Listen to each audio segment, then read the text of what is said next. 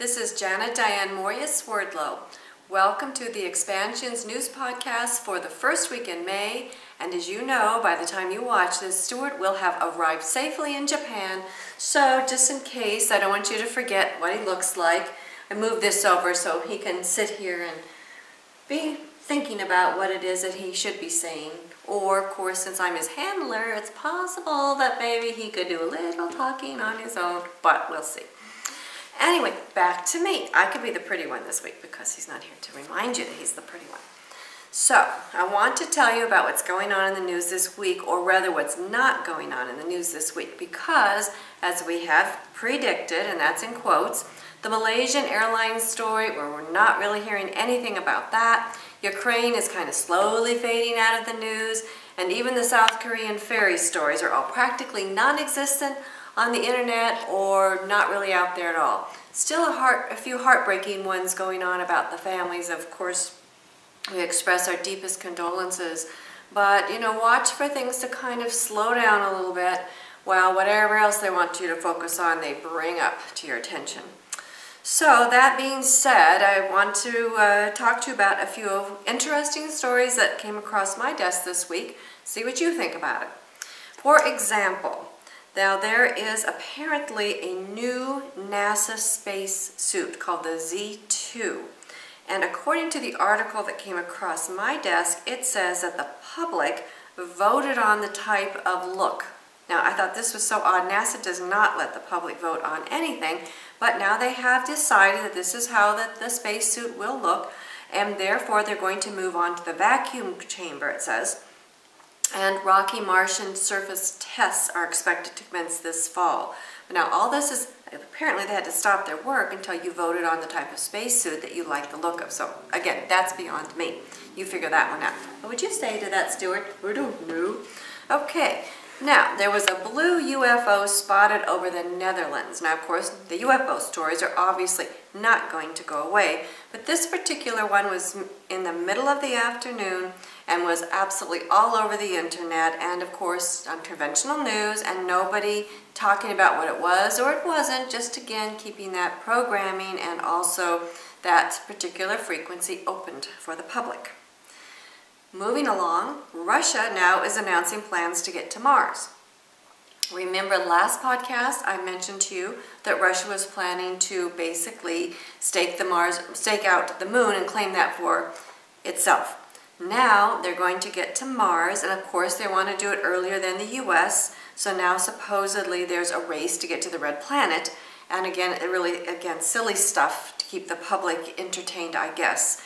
And now the interesting tag-along line to this, that getting to Mars is now one quote that is vital for the success of the human race.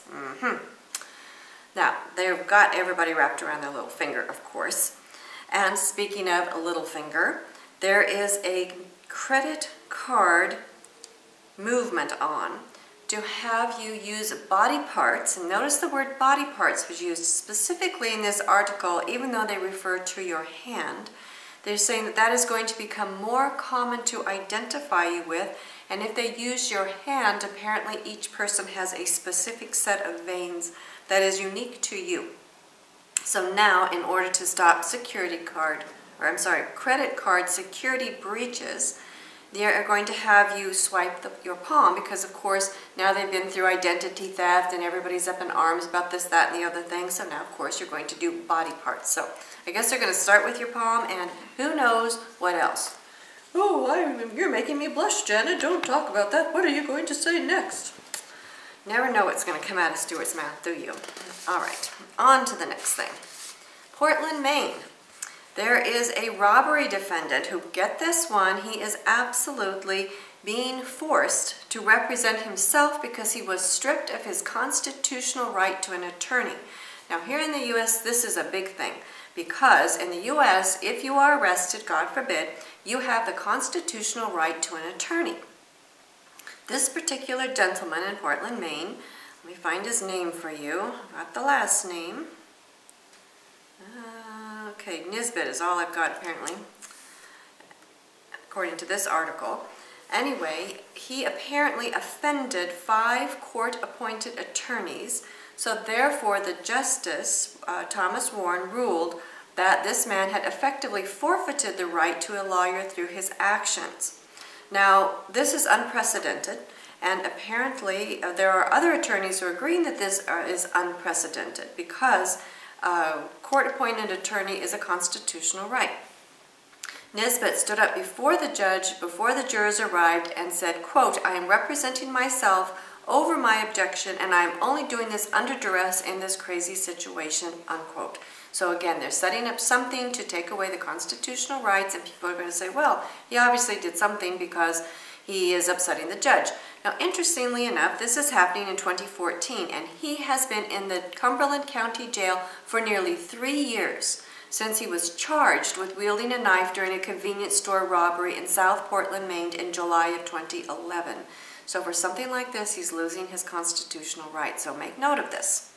And speaking of what's going on here in the U.S., and this is something that I didn't know about, and of course many of you around the globe won't, but will be of interest to those of you in the U.S., that here in the U.S. in Minneapolis, the Minneapolis City Council voted to rename Columbus Day, which is typically in October, to Indigenous Peoples Day. Now, this supposedly is to honor Native American culture. Now, the thing that I did not know is it said that apparently there are 4 states in the U.S. that do not recognize Columbus Day, including South Dakota, as well as Hawaii, Alaska, and Oregon. So they do not recognize Columbus Day at all, and of course people are saying, why should we? Because he didn't even make it into the continental United States. And of course, as we all know, the Vikings and people before that, if you read the True World History book, discovered America, or actually they've been here, so what was there to discover? I don't know. Okay, now this is my last story, almost my last story, but this one is for you, Stewart. Oh my gosh, let me cover my eyes. Okay, or maybe it should be your ears, I'm not sure. I only have one hand available. We'll do eyes at this time. Cover his eyes. All right, Natasha Blasik. Now, have any of you ever heard of her? I have not. However, she is a Ukrainian-born actress. And this woman claims to have had ghost sex. That's right, ghost sex. Oh my God, Janet. Yes, that's right, Stewart, ghost sex. Not only once, but twice. Apparently, it gave her support, comfort, and love. And it did answer questions for her that something else is out there, like what drugs was this lady on, right? And not only her, but apparently there are other people who've had ghost sex, and if you have too, please write in and tell us about it. Anyway, this one, apparently Keisha, I guess all of you know who she is, or most of you are supposed to know because she's a famous singer. She spoke to Ryan Seacrest, and again, you're supposed to know who that person is too, that she had a randy romp with a male ghost, and that helped her give birth to her new song called Supernatural. Quote, "It's about experiences with the supernatural, but in a sexy way," unquote, she told Seacrest. Quote, "I had a couple of experiences with the supernatural. I don't know his name. He was a ghost. I'm very open to it," unquote. Now, of course, as you know, this is keeping you open to New World religion and astral entities out there. Now, the interesting thing is that both of these ladies happen to say that it was warm and comforting and wonderful. However, there is skepticism from paranormal experts who say that ghosts don't feel warm, that if you go and if you watch all the ghost hunter television shows out there, it says that you will feel cold, not warm, and that there is a pressure and even penetration, but not warmth, and the room is always very cold, but not warm. I've said that several times now. So anyway, ghost sex, that's leading you into astral entity sex. So while again, that's going to sound very strange to you right now, all the things I've been telling you about, you guys have been watching it come true. And the last thing, this is my last story, which I found very strange, and once I found it, I could not find it again. But there is a Geico ad here in the US, and Geico has been known for many years for its little ads with a lizard that pops up and talks about, getting a good insurance rate. This particular guy had a live snake, a large one, wrapped around his arm and his neck in this Geico ad.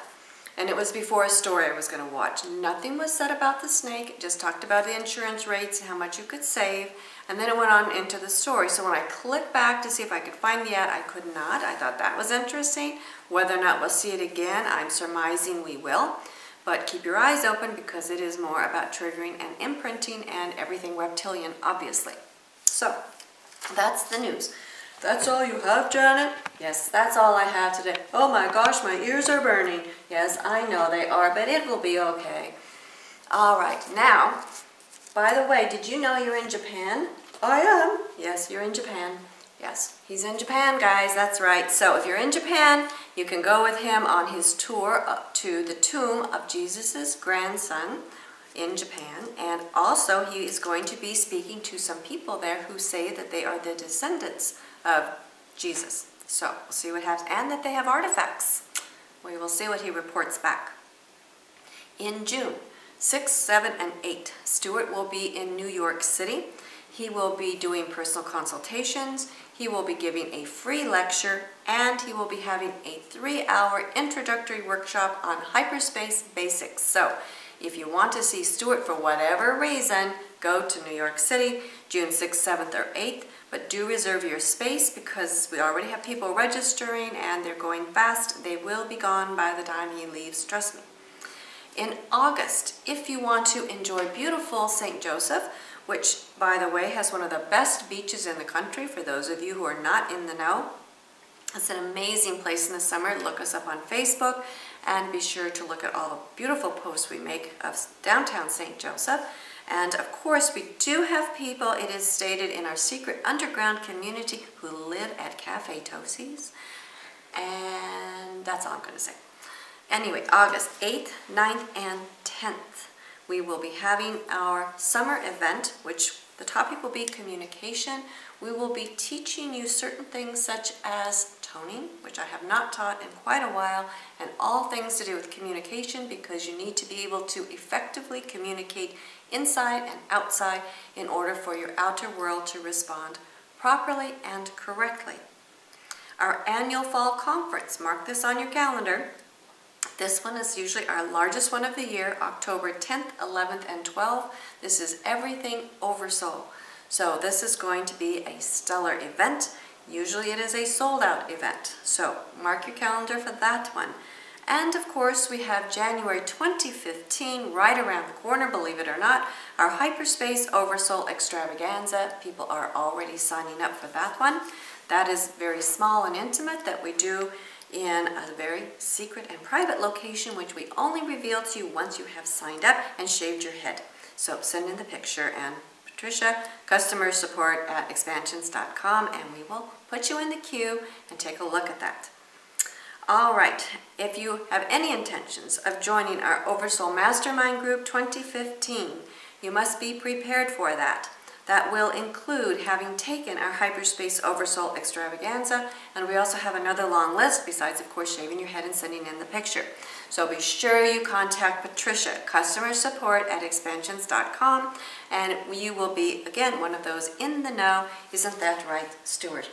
That's right. Oh, I should make a lower voice for him. That's right.